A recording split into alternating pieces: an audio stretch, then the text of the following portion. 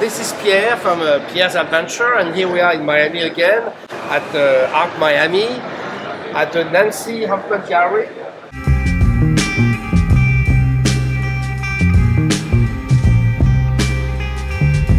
This is a brand new piece. It was shipped directly from the studio here in Oakland. It's also the first body of work she's ever done that has that is a non-Asian imagery. Yes, of course, she's very known for the rice field. And she's always taking people in those horrid situations and in art elevating them to something much better, more hopeful.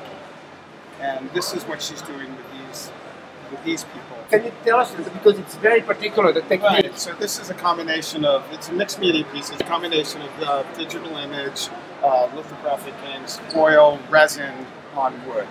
And wow. So it's several layers of resin with layers of pigment over a digital image, which is actually a photograph of one of her paintings. So she painted this boy. So yeah, and the final gestures are oil paint on top. So it's silver leaf.